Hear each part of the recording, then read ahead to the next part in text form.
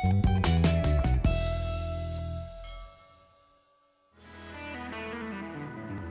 is Yoho TV.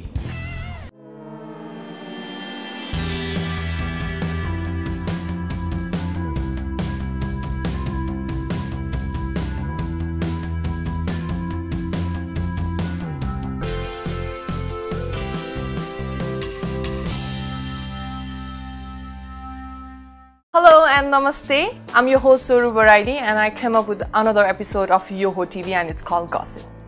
In our last episode, we invite Kusal from Voice of Nepal. र आज पनि हाम्रो शोमा Voice of Nepal कै one of the strong candidate हामीसँग हुनुहुन्छ. He is also a pre-finalist of Nepal Idol. Let me welcome the rising star of music industry, Mr. Saptak Dutraj. Welcome to our show, Saptak. Thank you so much, man. Ani, how's life? Life is great. Life is going amazing. My life is going music. एकदम music माहौल भइरहेछ लाइफमा.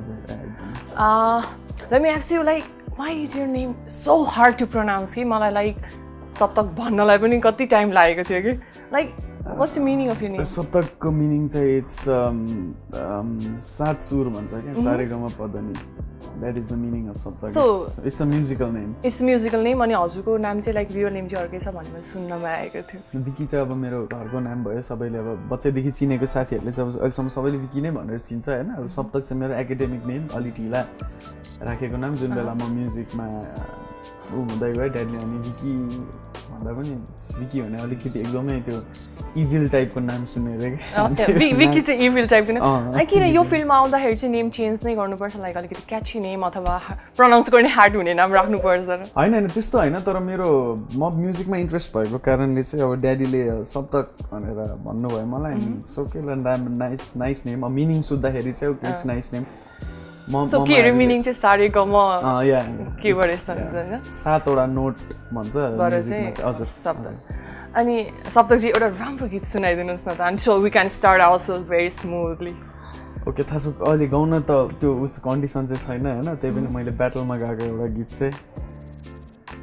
तिमी नै हौ मलाई माया गर्ने तिमी नै हौ तिमी नै हौ तिमी नै हौ तिमी नै हौ तिमी नै हौ मलाई खुसी दिने तिमी नै हौ तिमी नै हौ तिमी नै हौ तिमी नै हौ तिमी नै हौ.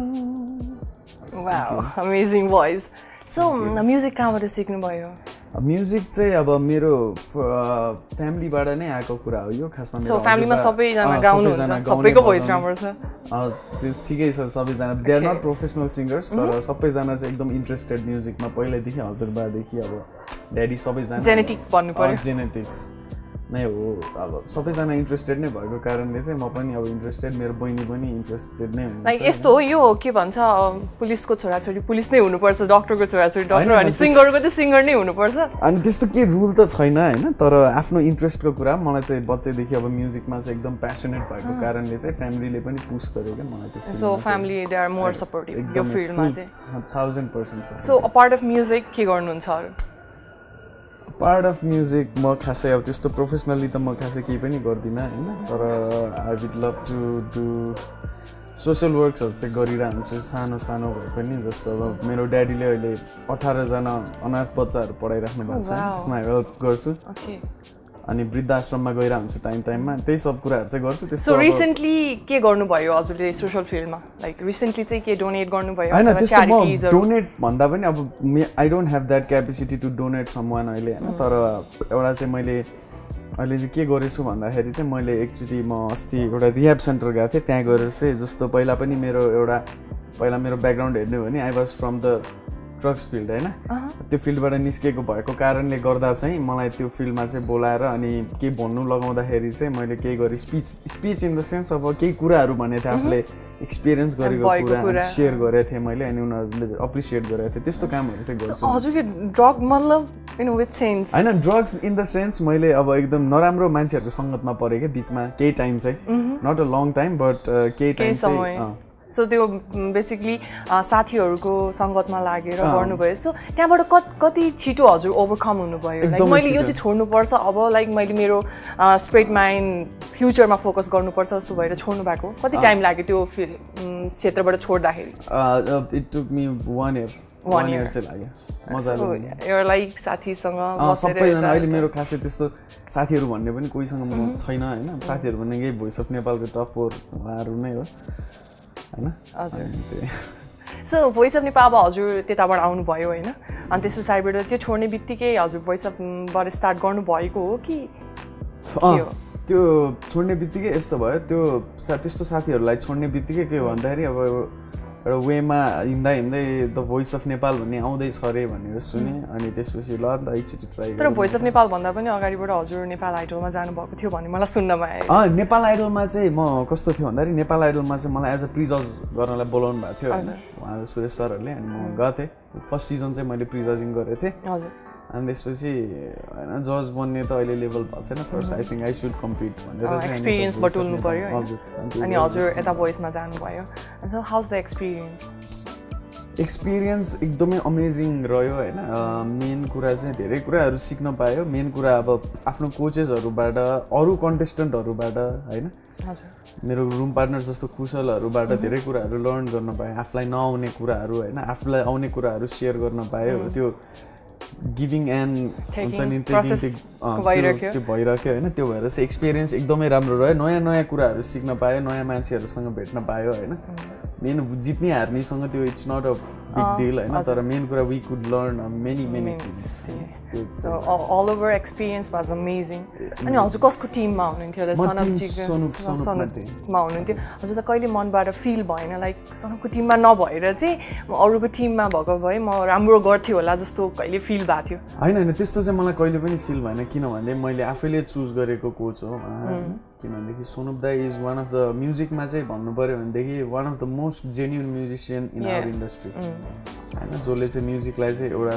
प्योर रूपमा not only for earning not only for entertainment for his meditation भनौँ न म्युजिकलाई त्यसरी एकदमै उहाँ चाहिँ सोनु पौडेल भएर चाहिँ मैले त्यस्तो कहिले सोचेँ आएन अलवेज अझ मेरो कोही साथीभाइहरू कोही जाँदै हुनुहुन्छ भने आई प्रिफर सोनु दाइकोमा जाऊ भनेर चाहिँ so you will basically prefer to them like यो टिममा चाहिँ जाऊ है भनेर सो हजुरले यो त भन्नु खोज्नु भएको होइन अरू चाहिँ कोचहरू राम्रो हुन्नथ्यो भन्न त खोजेको होइन अरू त त्यहाँ लेजेन्ड्स होइन दिप दाई लेजेन्ड हो होइन अब अभया दिदी पनि C is a living legend rock and role फिल्ममा अब यता आधुनिक फिल्म ब्याकग्राउन्ड सिङ्गिङमा हाम्रो प्रमोद सर हुनुहुन्छ लेजेन्ड्स बट मेरो आफ्नो चोइस हुन्छ हजुर अभियसली पनि हजुर अनि हुन्छ नि हामीले कति कुराहरू गरेर हुन्छौँ होइन जुन अब हजुर पर्टिकुलरली एउटा भोइस अफ नेपालमा जानुभयो होइन हामीले त्यो कुरा भित्रबाट चाहेको हुन्छौँ होइन कति कुरा गर्दै पनि आफूले 110% दिँदै पनि कुनै कुरामा ल्याक हुन्छ होइन गएर लास्टमा त्यो टाइममा चाहिँ कतिको लेभलको फ्रस्ट्रेसन हुन्छ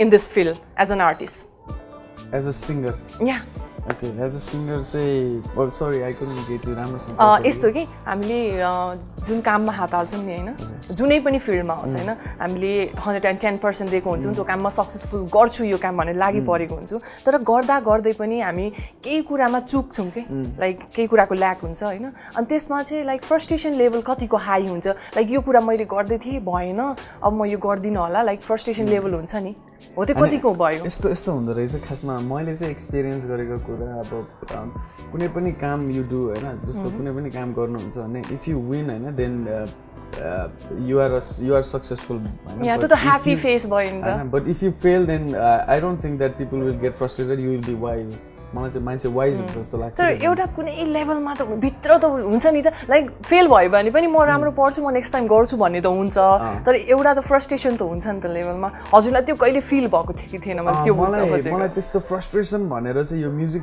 म्युजिकलाई लिएर चाहिँ कहिले पनि भएन हैन किनभनेदेखि अब फेलियर भयो भने पनि के हुन्थ्यो भन्दाखेरि चाहिँ I need to do more better भन्ने नै आउँथ्यो क्या जहिले पनि मलाई त्यो फ्रस्ट्रेसन अब म्युजिकबाट मलाई पुग्यो यस्तो चाहिँ कहिले पनि पुग्दैन पनि होइन किनभनेदेखि म्युजिक भनेको चाहिँ मेरो इट्स माई सेकेन्ड मदर भने जस्तो कि म्युजिकलाई चाहिँ म त्यसरी लिन्छु कि after my mother is music अनि त्यही भएर त्यस्तो फ्रस्ट्रेसन कहिले सो यु आर लर्निङ होइन भर्खर सिक्दै हुनुहुन्छ so there are more to come होइन अनि सो फर्दर प्लान्सहरू के छ फर्दर प्लान्स अब खासमा त अहिले त वर्ल्ड टुरमै छ हैन ए so you are going world tour हैन फेब्रुअरी 13 मा सो प्लान्सहरू कस्तो छ त्यहाँको प्रिपरेसन अब प्रिपरेसन अब हामीले चाहिँ त्यही प्लान गरिरहेछौँ अब जसरी भए पनि आफ्नो बेस्ट दिएर आउने हो हैन जहाँ गएर अब यत्रो संसारमा घुमिन्छ अब नयाँ नयाँ मान्छेहरू भेटिन्छ होइन वी गर्न learn more music from them होइन नयाँ कल्चरहरू देखिन्छ नयाँ कल्चरको म्युजिकहरू देखिन्छ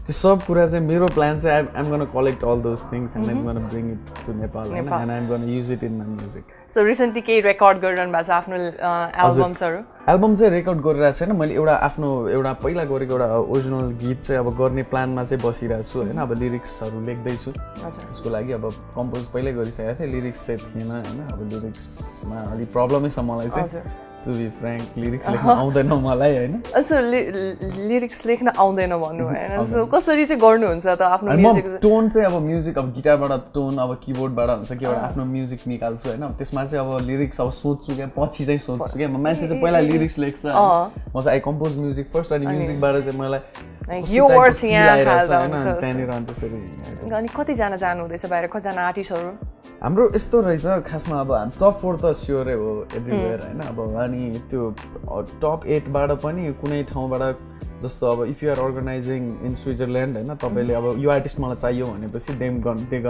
देम अल्सो कि त्यस्तो सो अरूहरूलाई पनि चान्सहरू पाउँछ सो फर्स्ट कुन कन्ट्री जानु हुँदैछ फर्स्ट फेब्रुअरी 12 मा युके जाँदैछ युके देन अरू कन्ट्रीहरू बिस्तारै जानु सो एकदम एक्साइटेड हुनुहुन्छ एकदमै फुल्ली एक्साइटेड लाइक अनि लाइक के हुन्छ नि लाइक त्यो सङ्ग्सहरू चाहिँ यो गाउने भन्ने हुन्छ कि लाइक त्यहाँ गएर होइन यस्तो हुन्छ सङ्ग्स म चाहिँ जहिले पनि अब प्रोग्राम त्यो अब जान्छु अब पहिला हेर्छु त्यो कस्तो टाइपको प्रोग्राम हो if it is a rock and role concert होइन अब होइन अब खालि अब त्यस नाच्ने गीत टाइपको सुन्यो भने त्यस्तै अब गीत अब त्यो सबै टाइपको प्रिपेयर त गरिरहेछ त्यो जहाँनिर जस्तो फिट हुन्छ त्यही गीत अनि मैले अर्को नबुझेको कुरा होइन यो ब्लाइन्ड अडिसन भनेको चाहिँ यो लाइक भोइस अफ नेपालमा थियो होइन होइन यो भोइसको यो बाहिरको यो ब्लाइन्ड अडिसन भनेको चाहिँ यो आँखामा पट्टी बाँधेर गीत गाउने होइन त्यो पट्टी बाँधेर जस्तो त भने पछाडि घुमेपछि होइन चियर त पछाडि टर्न गरेर हुन्छ नि त अनि यु गर्न जस्ट हियर द भोइस क्या you're not gonna see his or her personality. Okay, they were judges पछाडी फर्किनु भएको. That's why it is blind audition. अब स्वर मात्र the voice भनेपछि it is only हुन्छ नि त्यो related to your voice क्या अरु केही मतलबै हुँदैन क्या. Voice of Nepal भनेको चाहिँ like voice of Nepal like voice चाहिँ only voice. like title राखेको होला भन्ने सोचिरहेको थिएँ कि. हैन voice you don't watch voice by international voice. मैले एउटा दुईटा एपिसोड हेरेछु ल त्यसपछि छैन हेरेको. To be honest है. Okay. सो ब्लाइन्ड अडिसन भनेको चाहिँ त्यही हो ब्लाइन्ड अडिसन भनेको त्यही हो अब स्वर सुनेपछि इफ कसैलाई मन पर्यो भने गर्न टर्न अनि त्यो उसको सो हजुरको स्वर सुन्ने बित्तिकै चाहिँ कुन चाहिँ जज चाहिँ टर्न गर्नुभएको थियो फर्स्ट यसो अनि त्यही टिममा जानुभएको अनि हुन्छ नि अब अझै आउँदैछ होइन हजुरको नयाँ नयाँ कामहरू गर्नु हुँदैछ होइन सो हजुरले स्टडीहरू चाहिँ सबै सकिसक्नु भएको हो या हजुर सबै सक्नुभएको स्टडीहरू सो हामीले यति कुराकानी गऱ्यौँ होइन अनि I came up with the rapid fire round अहिले होइन सो म चाहिँ एउटा पर्टिकुलर वर्ड्सहरू भन्छु होइन त्यो चाहिँ हजुर सर्ट डेफिनेसन मात्रै कि वान वर्डको डेफिनेसनहरू लाइक मैले एउटा कुनै वर्ड्स भन्यो भने त्यो वर्ड्सको like matching definition short one You have to try. I'm a failure in this, but I'm going to try. Okay, so I'm going to start. Okay. Aida, let's get ready. Here we go. Music. Music is life. Life. Girlfriend? Girlfriend is girlfriend. Okay. Yeah, it's too far. Rapid fire. Okay. Girlfriend is partner. Okay, and this. This? Yeah. Our country is my pride. Pride, okay. And next is mother. Mother is she has no definition. She's just mother. Okay. She's mother. Okay, let's move to another question. Next is I'd like to ask family. Family is need. Support. Support is essential. The next is very tough. Yoho TV. Yoho TV is great. Thank you so much. Waiting to watch Yoho TV very soon. Okay, thank you so much. So yeah, we are at the end, I know. So we'd like to say something to our viewers. Yeah, I would love to say that नेपालीमै भन्छु म हाम्रो जति पनि नेपालमा बसिरहनु भएको underground बसिरहनु भएको आर्टिस्टहरू हुनुहुन्छ हैन यस्तो the voice of Nepal idol जस्तो रियालिटी सोजहरू अझै नेपालमा चाहिन्छ हैन अनि त्यही भएर अब हाम्रो जस्तो यहाँ योहो टिभी अथवा कुनै पनि च्यानलहरु सबले हाम्रो जस्तो आर्टिस्टहरुलाई चाहिँ अलिकति प्रमोसन गरिदिनु भयो भने चाहिँ किन अब इन्डस्ट्रीमा राम्रो म्युजिशियनहरुको आवश्यकता भइसक्यो हैन सबैजना राम्रो म्युजिशियन्सहरु चाहिँ जहिले अन्डरग्राउन्ड घरमा सुतेर बसिराख्नु भएको दिस इज ब्याड उहाँहरुलाई बाहिर निकाल्नु पर्यो अनि उहाँहरुलाई चाहिँ राम्रोसँग ट्रेन गराएर उहाँहरुलाई चाहिँ राम्रोसँग ग्रुम गराएर अब उहाँहरुबाट भएको चीजलाई ट्यालेन्टलाई बाहिर निकालेर हाम्रो इन्डस्ट्रीमा चाहिँ स्प्रेड गर्नु पर्यो म्युजिक त्यही नै भन्न चाहन्छु सबैजनाले Thank you so much. हाम्रो सोमा आइदिनु भयो हैन so much welcome. Thank you. So well guys, आज हामीसँग हुनुहुन्थ्यो सप्तक दुतराज जो नेपाली म्युजिक इन्डस्ट्रीमा भर्खर उदाउनु हुँदैछ he is also a top finalist of voice of Nepal हामी नेक्स्ट एपिसोडमा पनि अझ नयाँ फेस लिएर आउने नै छौँ till then keep loving us and don't forget to so your love by share subscribe and like and also don't forget to hit the bell icon so you can get daily updates of Yoho TV thank you till then by bye take care thank you